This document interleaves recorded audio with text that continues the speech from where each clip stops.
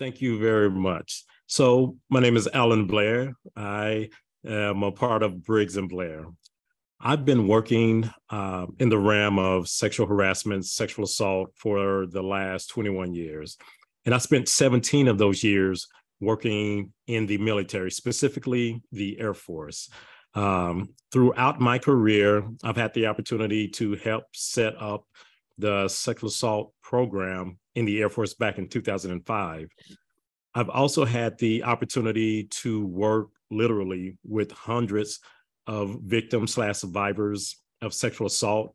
I have had the opportunity to also train thousands of either military members or civilians working on military bases. I've also had the opportunity to speak at national conferences, do community in the work, and also had an opportunity to even train, a few members of Congress. So this is something that is near and dear to me. Didn't think that I would have spent 17 years within the Air Force, but 22 years in total working in this field. But I'm happy to share the knowledge and also just some of the research and training that Amanda and I have done. So I'm Amanda Briggs, so happy to be here today. My background is that I have been in this field of advocacy, either full or part-time, for about 17 years. I am a proud Air Force and Space Force veteran, so I commissioned into the Air Force as an active duty officer, and I worked in national defense policy and then space operations. And then in 2020, when we stood up the Space Force, I cross-commissioned into the Space Force, and I was a test director for experimental satellites. And one of my favorite things about my time in the military is that in addition to my day job, which was usually, as an officer, very much focused on taking care of people, taking care of troops, but also taking care of the mission. And I had the opportunity to be part of a lot of initiatives for national defense around space policy.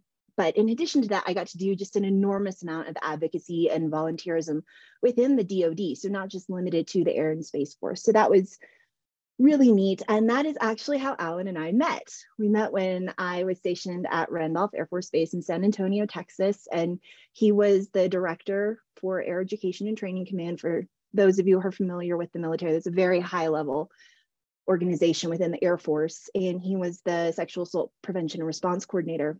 And, those trainings in the military, they're mandatory.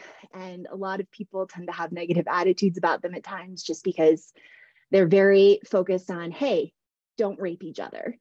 And a lot of us know that, we know that we're not going to go to work and commit sexual crimes toward each other.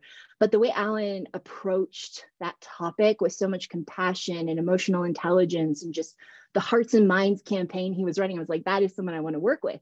So we ended up doing just an enormous amount of volunteerism and advocacy within the DoD.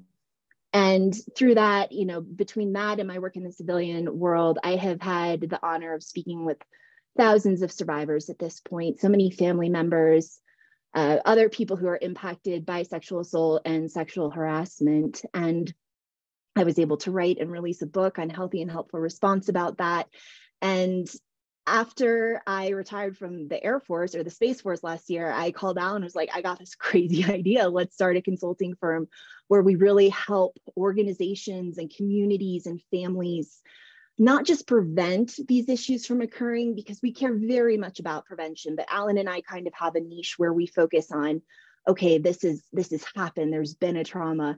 Now, how do we move forward? How do we heal? How do we thrive?